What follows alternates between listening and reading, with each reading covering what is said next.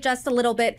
Simply put, where does this stand? Because earlier this month, a former FBI informant was charged with, quote, making a false statement and, quote, creating a false and fictitious record, allegedly about claims regarding President Joe Biden and his family's business dealings. What's your reaction to all of this? Well, it's very damaging to the impeachment probe, but it's not nearly as damaging as the Democrats say it is. First of all, the problems with this human informant, FBI human informant, showed up at the FBI several years ago and were not communicated to anybody. The FBI was still saying this guy's reliable. So where's the problem there? It's a problem at the FBI. But there's a lot more evidence about Biden and Biden family corruption. Of course, we'll know a lot more when we hear what if anything, Hunter Biden said in testimony today, or whether he took the fit. But I think you mentioned the word performative earlier.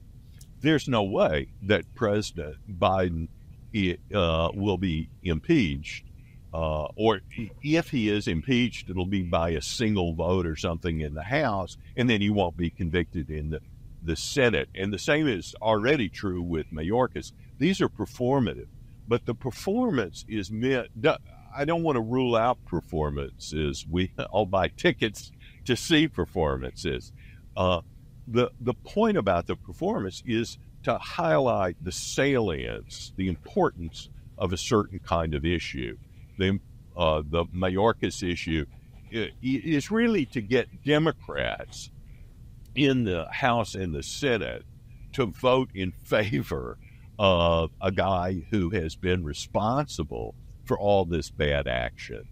And in the Biden case, by moving to impeachment, they have a right to a stronger right to hear from Hunter Biden, James Biden, the president's brother, and others, and to get information out of the FBI and the DOJ that otherwise those agencies wouldn't give. I want to say one more thing, if you don't mind, that's in Biden's favor.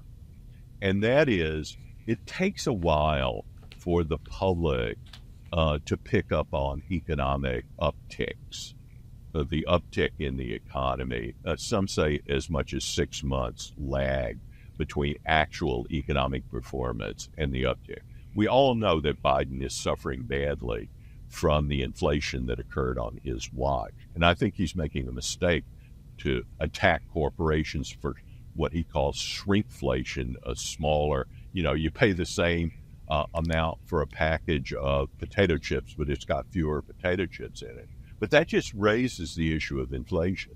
But I think Biden will benefit from the strong employment in the economy. And everybody's been predicting a recession. And as long as it hasn't come, assuming it doesn't come between now and the election, Biden will really benefit from that. And it's important to underscore that positive element, which I think has been maybe underplayed by election analysts. I do want to read part of a statement that Hunter Biden, the president's son, did release before testifying before the House Oversight and Judiciary Committees. He wrote this, quote, "You have trafficked in innuendo, distortion, and sensationalism, all the while ignoring the clear and convincing evidence staring you in the face. You do not have the evidence to support the baseless and MAGA-motivated conspiracies about my father because there isn't any." So to your point about performance, obviously an impeachment inquiry is a enormous deal. Obviously, trying to impeach the DHS secretary is historic. Do you think any of what you've described as these performances will have an impact in the general election? I think that Biden has already been damaged by the fact that he appears to be the centerpiece of how his family got rich. And I think that the Republicans do not have a, quote, smoking gun. But I think what they can show is that not only was his family's only asset his position in public life, but also that he, after each payment to various family members, he made calls to those people, sometimes before, sometimes afterwards. He's connected with a lot of those. And that money didn't come from Belgium and France and Germany. It came from these very corrupt countries, many of which Vice President Joe Biden had been put in charge of the foreign policy of the United States by President Obama. So it was, and that can't just be excluded because Smirnov, the one person who's now been indicted for false testimony, it does damage the Republican case, but that's not the only evidence that the Republicans have. And I might say that the Republicans make an interesting point. What about all that false evidence given by Christopher Steele? Why wasn't he indicted? What about all the Russian hoax? Why weren't any of those people indicted? What about Vice President Biden saying that all the Hunter laptop thing was Russian disinformation? Nobody paid a price for that either. So I think that there's the fact is this is going to be a heavily negative campaign, Brittany. I think that the argument will be, except Trump's base will hear the argument, he's great, vote for him.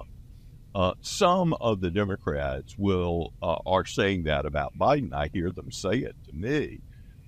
He's great. He's been very effective as a president. But I think most voters will be given the following message: don't vote for the other guy. He's terrible.